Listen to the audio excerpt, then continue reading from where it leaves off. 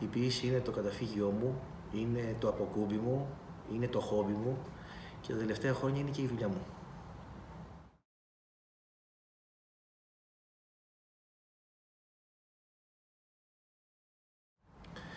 Θεωρώ ότι είναι ακόμα πολύ νωρίς για να έχουμε αντιδράσεις στην Ελλάδα. Έχουμε εκδώσει μόλις 6 από τα συνολικά 54 βιβλία αυτού του project, το οποίο άλλωστε θα κρατήσει μέχρι το 2023. Βέβαια, όσοι έχουν ασχοληθεί μέχρι σήμερα με τα βιβλία αυτά και με το project αυτό, μας έχουν πει πολύ καλά λόγια, μας συγχαίρουν για την πρωτοβουλία αυτή.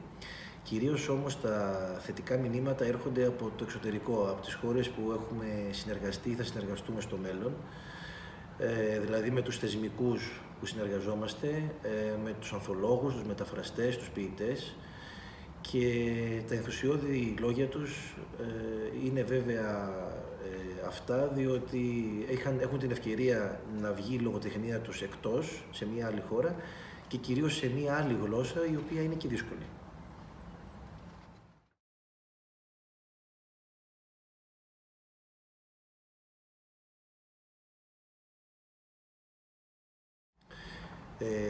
Δεν μας αρέσουν οι γενικές και αόριστες ανθολογίες απλά των καλύτερων ποιητών. Θέλαμε να επικεντρωθούμε σε ανθολογίες νέων ποιητών, σύγχρονων καλλιτεχνών, πριν η ποίησή τους, πριν η τέχνη τους οριμάσει και ανθίσει. Επικεντρωθήκαμε λοιπόν στο ηλικιακό, μάλλον ένας από τους κανόνες μας είναι το ηλικιακό. Διαπιστώσαμε μια τάση στην Ευρώπη, η ηλικία των 40 ετών να είναι η μετάβαση προς την οριμότητα. Έτσι λοιπόν επιλέξαμε αυτό τον κανόνα, αυτό το όριο στις ανθολογίες αυτές. Δηλαδή οι ποιητές μέχρι την ηλικία αυτή, έχοντας κάνει μια πορεία μέχρι εκείνη τη στιγμή, μπορούν να αποδείξουν εάν είναι έτοιμοι να αποδειχθούν όριμοι και όχι απλώς νέοι.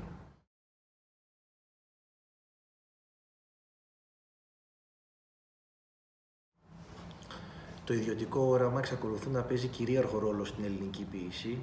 Πώς θα μπορούσε να γίνει διαφορετικά άλλωστε, καθότι ο οποιοσδήποτε ποιητής, ο κάθε ποιητής, βγάζει στην τέχνη του το προσωπικό του όραμα, την δική του πρόταση. Βέβαια, τα τελευταία χρόνια η κρίση στην Ελλάδα έχει επηρεάσει και την γραφή και την ποίηση, έχει δώσει μια πιο πολιτική, πιο κοινωνική διάσταση σε αυτά τα οποία σκέφτονται και γράφουν οι ποιητές. Παρ' όλα αυτά θεωρώ όμως ότι η προσωπική ματιά, αυτά τα οποία τους απασχολούν, άσχετα το τι συμβαίνει γύρω τους, το οποίο δεν το θεωρώ και αρνητικό, εξακολουθεί να είναι το κυρίαρχο στην ελληνική ποίηση.